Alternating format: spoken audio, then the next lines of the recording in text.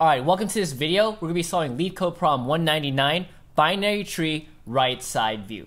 So they give you a binary tree. I like what the directions say. They say imagine you're a person standing to the right of this tree and you're looking sideways, left. What nodes would you see? You would see just the 1, the 3, and the 4 node, right? Because these nodes would block the view of this 2 and 5 node.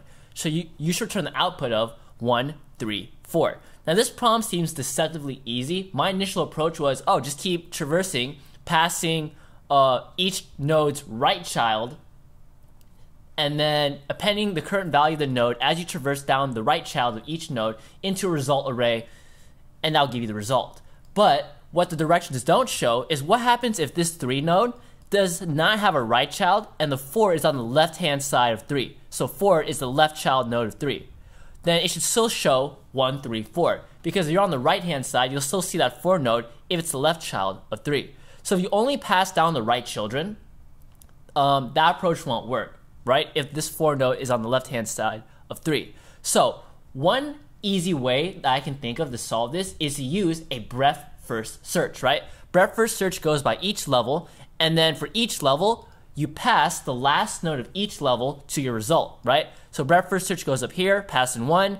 Breadth first search gets 2 and 3. The last node of here is 3. Then breadth first BFS goes down to this last level. Last node here is a 4, and that would work. So you can do that.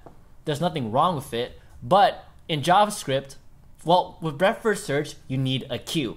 And JavaScript does not come in with built-in queues. You have to create from scratch. And if you're too lazy to make a queue from scratch, you can simulate queue first in, first out behavior using an array, but then your time complexity will get messed up. So I'm going to do a slightly different approach, and I think it's easier if I type out my approach rather than explain it. So let's get started.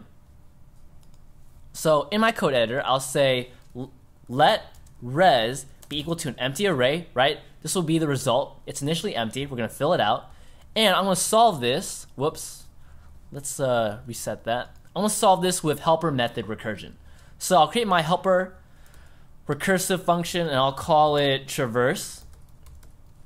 And it takes in a node and a depth level.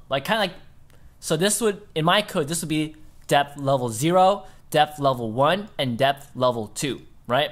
Similar to how arrays, they start at 0, so will our depth. Then I'll say if no node return, right? So you don't recursively recall. So this is our base case for our recursive function.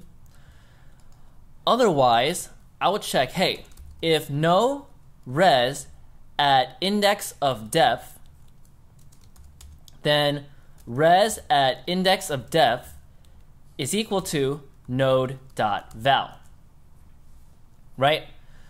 Because each node has a val. So we only put in one value from each level. And this code says if a value for that level has not been put in here yet, set it to that value of our current node.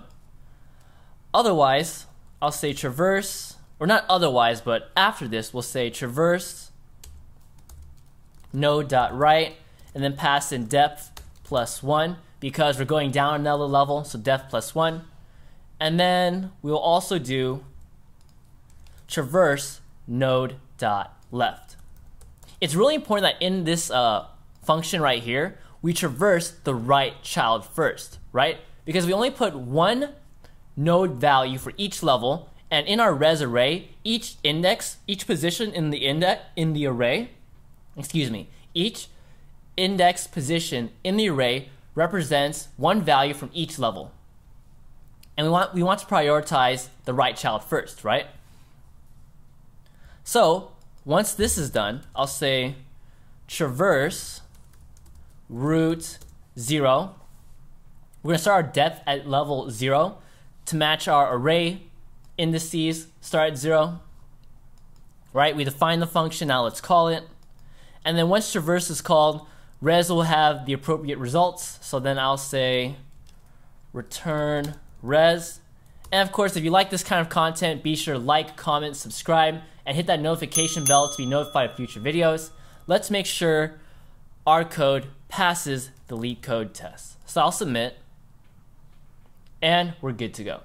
So what is the binary tree right side view complexity analysis? Time complexity is O of n because we traverse every node in the tree, and space complexity is also O of n because we make use of recursion, and the call stack of all those recursive calls could be a size or length of the binary tree given. And again, you can do this with a BFS, but this is the approach I like to do. So that should be it for this video.